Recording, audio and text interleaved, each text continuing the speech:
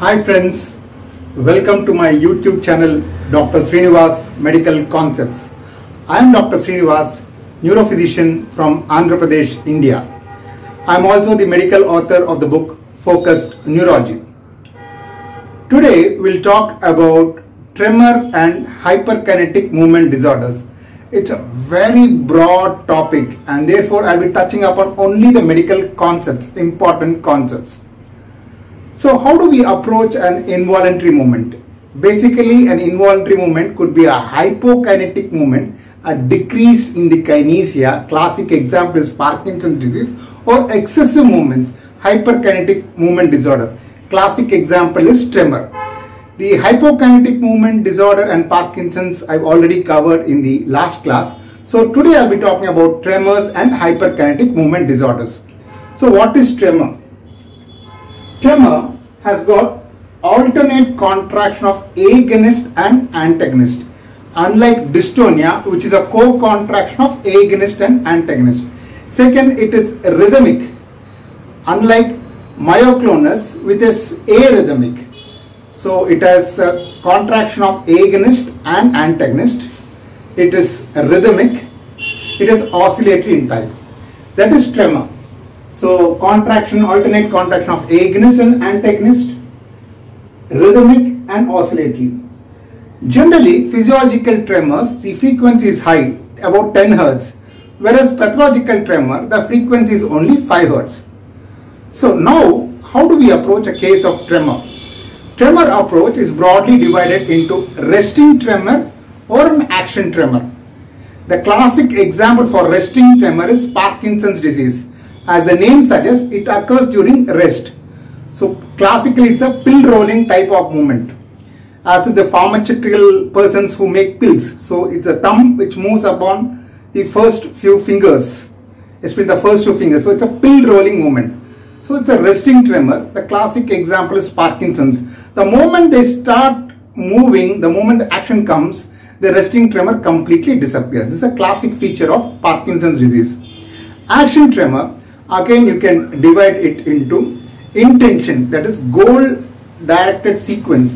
When it comes as a goal directed sequence, intention tremor, the tremor increases. The classic example is cerebellar tremor. The second kind of action tremor is a postural tremor. You ask them to outstretch their hands against the gravity. So this could be a physiological tremor, which is an enhanced tremor, usually seen in conditions where there is an increase in adrenaline, like thyrotoxicosis, caffeine. So this is a physiological tremor.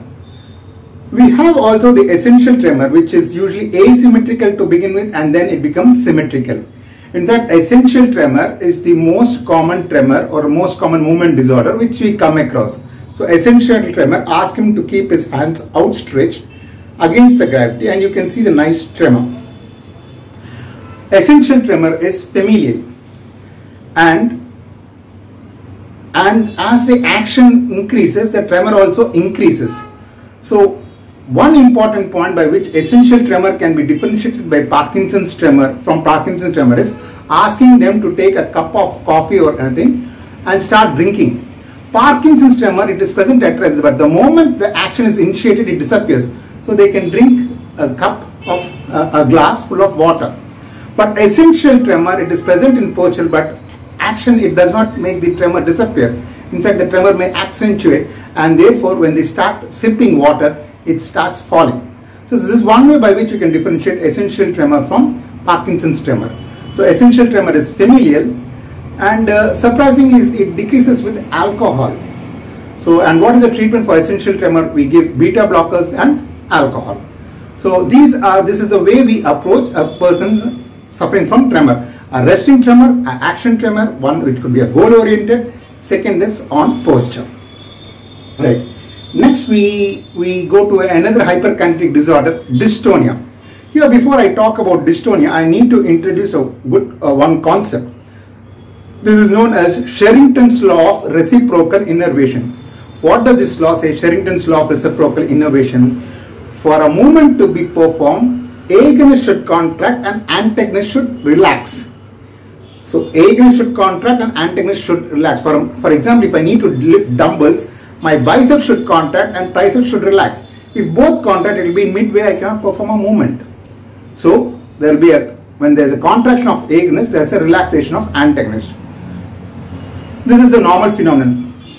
So generally there is no co-contraction of agonist and antagonist. If there is a co-contraction of agonist and antagonist, it becomes dystonia. The only physiological conditions where there could be a contraction of both agonist and antagonist is standing, when both agonist and antagonist contract, and shivering. Other than these, it becomes abnormal. So when there is a co-contraction of agonist and antagonist, we call it as dystonia. Another important feature of dystonia is that it is patterned. That means it does not go from one muscle group to the another muscle group. It stays in the same muscle group, unlike chorea, which is fleeting in type. So this is another feature. And then they have sensory tricks. What is sensory tricks? For example, a person is having cervical dystonia. If they keep their hands on the neck like this, the tremor the dystonia slowly starts coming down. These are known as sensory tricks. So much so that sometimes the persons may develop neuropathies, compressive neuropathies, by keeping like this. So they have sensory tricks. It's a co-contraction of agonist and antagonist, and pattern where it affects the same muscle groups. So classification is that the broad classification of dystonia is generalized, which is usually genetic, and focal. Focal again could be isolation, where the dystonia is the prominent feature.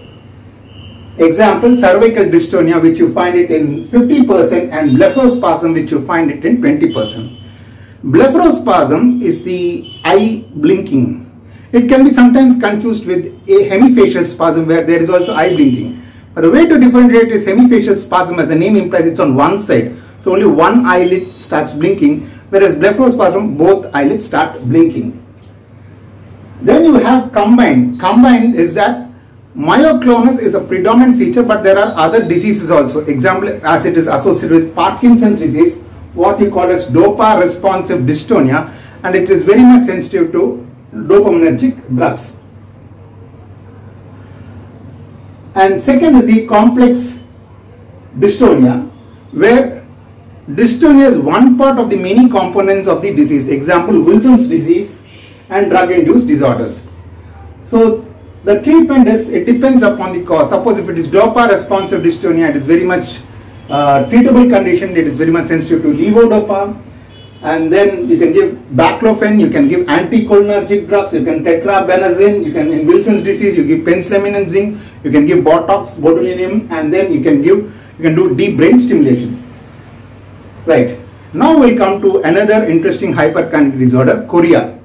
Chorea, it is irregular. Unlike tremor, which is regular, chorea is irregular. And second thing is that it is non-patterned. That means it is fleeting in time. Unlike the dystonia, which is patterned and gives rise to all kinds of postural disturbances, it is fleeting in time, semi-purposive, and there can be a milkmaid grip. Suppose we ask the person to hold on the hands of the examiner, they start taking away fingers like this, as if they are taking out the milk. So milkmaid grip. And the chorea, usually the lesion is in the caudate nucleus. It is seen in the frontal horns of under the frontal horns of the lateral ventricle.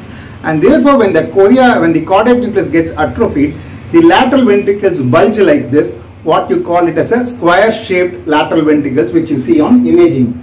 The treatment includes tetrabenazine, the Huntington's chorea. Another important entity of chorea is Huntington's chorea, which is a triad. They have dementia, they have cognitive disturbances, and it is usually familial, autosomal dominant. And usually it's a trinucleotide repeat disorder, and it is usually more than 40. And one interesting mechanism here is anticipation. What is anticipation? The disease tends to become worse in successive generations because of the trinucleotide repeat numbers change. So it worsens in successive generations. That is anticipation. Then you have others like Sydenham's chorea, which you see in pregnancy. You have non-ketotic hyperglycemia. You can see in SLE. You can see in antiphospholipid antibody syndromes. You can see in hyperthyroidism. You can see in neuroacanthocytosis. So this is about chorea. Next we will talk about hemiparasmus. Hemiplegismus is similar to chorea, but it is more wild, flinging type, violent form of chorea. The lesion is in the subthalamus, and then you can see it in non-ketotic hyperglycemia, and the treatment is dopamine blocking drugs. Then we have tics. So far I have been discussing all these involuntary movements. They are completely involuntary. But here tics is that there is some amount of awareness to them. So they are somehow they are, to some extent they are aware of what's going on. So these are tics, otherwise known as habit spasms. So there is some degree of awareness. They have a recurrence, and it is a stereotyping. They can have motor and vocal tics, motor and vocal tics. For example, adjusting the shirt or clearing the throat. These are all common forms of blinking. These are all common forms of motor tics. Sometimes they can have vocal tics also. They keep talking. Sometimes coprolalia, they can talk vulgar language. What you see in Gillis-Dillard Tourette syndrome, so which is called as coprolalia. And the treatment is alpha-guanosclonidine. So they can have a repetitive blinking. Then we'll talk about myoclonus. Myoclonus is very, very brief. It is brief, sudden, shock-like muscle contractions. This is myoclonus. And here we have a negative form of myoclonus, where there is a relaxation in between the muscular contraction, which is called as a negative myoclonus. How do you test this negative myoclonus? What you call as asterixis. It is like stopping the traffic. It is like policemen stopping the traffic. So you ask them to extend their hands and abduct the fingers, and you can see nice flapping tremor. Again, it is not rhythmic, it is arrhythmic. If this is present asterixis, it usually indicates a metabolic encephalopathy, usually hepatic encephalopathy.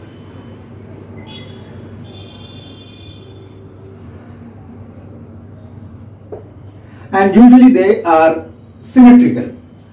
The causes is hypoxia. Hypoxia is very important cause of myoclonus. Hypoxic encephalopathy gives rise to myoclonus, and generally we see myoclonus associated with epilepsies also, like juvenile myoclonic epilepsy, West syndrome, and progressive myoclonic encephalopathies. We see in other conditions, metabolic conditions, like we see it in hepatic encephalopathy, we see in subacute sclerosing panencephalitis, we see in Creutzfeldt-Jakob disease, and opsoclonus and myoclonus combination can occur in neuroblastomas. Then we have another important entity known as palatal myoclonus, which is other involuntary movements usually disappear in sleep, but palatal myoclonus is an exception. It is present even in sleep. So the palatal myoclonus, usually the lesion is in the Gullain-Mollaret triangle, where you have the red nucleus involvement, inferior olive nucleus involvement, and the dentate nucleus involvement. So if you find in this triad, it can give rise to myoclonus known as palatal myoclonus. Right. Now we'll go to another entity, drug-induced kinesias. So drugs can cause hyperkinetic movements, dyskinesias. So usually these are neuroleptics, antipsychotic drugs, especially the typical antipsychotic, the older generation psychotic drugs, and even drugs which we use in our general routine gastrointestinal disorders like metoclopramide. So these deplete dopamine and then can cause these drug-induced dyskinesias. Basically, there are three types: acute, subacute, and chronic. Acute is that it occurs within minutes of giving these antipsychotic drugs, they develop. These are known as acute dystonias. So they occur within minutes. The treatment is that you give promethazine 25 to 50 milligrams IM/IV. You can give diazepams, you can give anticholinergic drugs, you can give baclofen. The subacute variety, it causes akathisia. Here it appears after few days to few weeks, akathisias. Here they have motor restlessness, and it takes hours to days. And then if you give antipsychotics on a long-term basis, chronic, months to years, they can develop tardive syndromes. Here also they can have the hyperkinetic movements. Antipsychotics, usually we give valproate and clonazepam, and typical antipsychotics cause, so we can slowly replace by atypical antipsychotics like clozapine. Right. Then we have another entity known as neuroleptic malignant syndrome. So when you give dopamine depleting agents, it can cause an acute dopamine deficiency and can cause neuroleptic malignant syndrome. So what are the features? They generally present with high fever, they'll have muscle rigidity, increased creatine kinase, the pulse rate is increased, there's labile blood pressure, there are renal parameters which get affected. So all these features, if the constellation of features, you call it as neuroleptic malignant syndrome, and therefore the mortality is very high, and therefore we have to be very, very careful. We have to shift them to ICU where there is air condition, bring down the temperature. We can give dantrolene. We have to give dopaminergic like drugs like bromocriptine, or in a rescue measure we can give apomorphine, dopamine agonistic drugs, apomorphine, or the pramipexole. We can give valproate and clonazepam also. Right. And then a similar disorder like neuroleptic malignant syndrome is serotonin syndrome. How do you differentiate serotonin syndrome? Serotonin syndrome is basically because of the increase in serotonergic drugs like tryptophan. So main differentiating point would be myoclonus. Myoclonus is usually seen in serotonin syndrome, unlike the neuroleptic malignant syndrome. So here we give ciproheptadine as a treatment. Then another interesting hyperkinetic disorder what we have is paroxysmal dyskinesias. Paroxysmal, as the name suggests, it is not continuous, it comes and then goes. So again there are three types. One is which occurs on activity, one on non-activity, one with exercise. The one which comes with the movement, which is triggered by movement, we call as PKD, paroxysmal kinesogenic dyskinesias, and the treatment we give is anti-epileptic drugs like phenytoin and carbamazepine. So some have suggested that it could be because of an epileptic disorder, but still we are not sure about the etiopathogenesis. Then we have a paroxysmal non-kinesogenic dyskinesias. They are caused by taking alcohol or caffeine, and then the treatment is tetrabenazine and clonazepam. Then we have the paroxysmal exertional dyskinesia. These are triggered by exercise, and the treatment is ketogenic diet. Right. Now we have another interesting entity which is known as restless leg syndrome. We have basically the four core features. They have an urge to move the legs, and if they take rest, the movement becomes exaggerated. It aggravates. But once they start moving, it comes down, and it is usually increased in the night. So this is known as restless leg syndrome. Basically, the pathogenesis could be genetic because of dopamine alteration. So we give dopaminergic drugs. But sometimes it is seen in iron deficiency, anemia also. So we give iron also as replacement. Then we have the Parkinson's disease with the hyperkinetic movement disorders. The classic example is Wilson's disease. So Parkinsonism with hyperkinetic movement disorders, the classic example is Wilson's disease. Here the pathogenesis is because of decrease in ceruloplasmin. Ceruloplasmin is the substance which allows the calcium,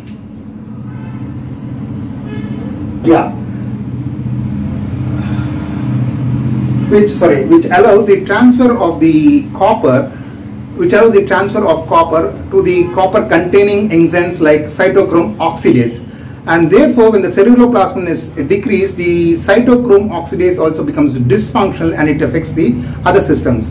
So Wilson's disease, basically they have manifestations of liver, they'll have the manifestations of the brain, and usually we find the KF ring. So the treatment includes penicillamine and giving zinc. Then we have non-degenerative disorder of the brain with the brain iron accumulation.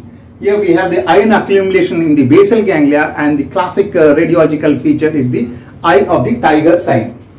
Then a lot of psychiatrists and sometimes neurologists also have this difficulty when they encounter a hyperkinetic movement disorder, which could be functional or psychogenic. So how do we differentiate whether it's a functional psychogenic disorder from organic disorder? One, they have variability. It does not stick to a particular pattern, it keeps varying. And second, distractibility. The moment someone is not watching, it decreases. Someone who watches, it starts increasing. So variability and distractibility. Third is that they have an entrainment phenomenon.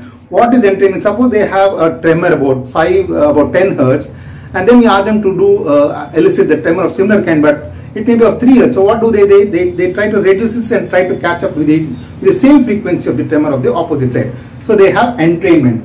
And another feature is that tremors normally As the amplitude increases, the frequency decreases.